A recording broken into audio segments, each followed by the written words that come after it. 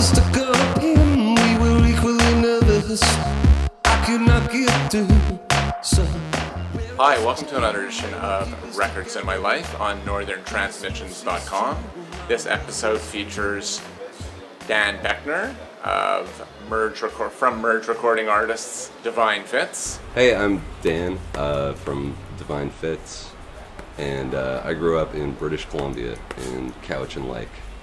And when I first started getting into music, I was really into Metallica, I think was the first. And I learned pretty quickly that those guys are great at playing guitar. And as a 12-year-old kid, I just couldn't match, the technical finesse of metal. But then I discovered this band, which is Sonic Youth. And I discovered this band through Nirvana, who were really popular at the time. And Sonic Youth was on a major, and they had just put out a record called Dirty, which I listened to and I loved, and then I got into their back catalog. Sonic Youth taught me that guitar wasn't necessarily just something you banged out chords on. You could make it sing and sound totally alien and build atmosphere with it. So I have this band to thank for a lot of broken guitar strings and smashed up cheap guitars. After Sonic Youth, I discovered this band, Fugazi, who, Sonic Youth I took a lot of musical inspiration from. In this band I took musical inspiration and just kind of an ideal for living, which might be kind of outmoded now, 20 years after the fact, but at the time Fugazi was this incredibly successful band that would play all over the world, anywhere, and they had a huge fan base, and they still have a huge fan base, but they were pretty uncompromising in there. I mean, everybody knows Fugazi. They charged $5 for tickets, they didn't have management, they ran their own record label, and they were really challenging within the genre that they worked in. I was really into punk rock and the independent music scene in Victoria and Vancouver, and Fugazi was always kind of the blueprint for me of how to conduct yourself. I think their philosophy just boils down to don't be a dick, and I think that's something that people forget sometimes. It's like, just don't be a dick. You're privileged to be able to play music for a living and not sweep up sesame seeds at the bagel shop or serve coffee or work in an office building. It's a privilege.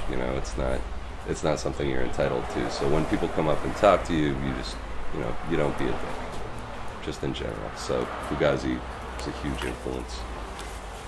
And this record, this is a 12-inch single called Dig It.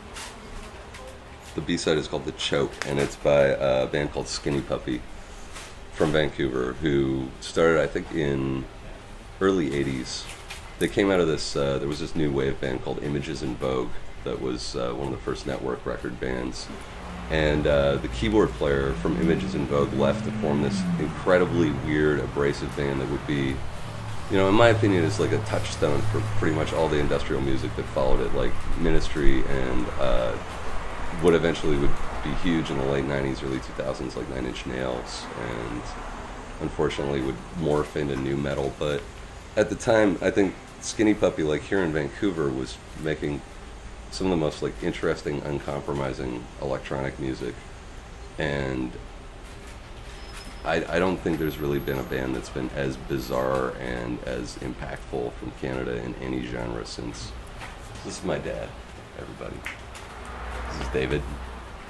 AKA Dan's dad. AKA my dad. And because we're doing this, I wanted to talk about a couple of records that he introduced me to, and I wouldn't be playing music if, I didn't hear these records. So maybe you can talk a little bit about Cosmo's Factory by Creedence.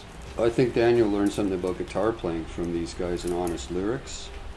And I was lucky enough to see them back in the day in the late 60s in Vancouver, saw a lot of the bands that were at the peak of their powers then, and these guys were just one of the best. I love this record. This is Plastic Ono Band, John Lennon's solo record. So yeah, this has Mother and Working Class Hero and Isolation, and Phil Spector produced this record, so it sounds great.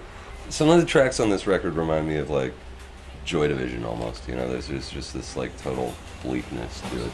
Right. So was that big a deal, man? Was that big a deal? Go and do what you want, You can always leave when the curtain drops and you get tired, tired, tired.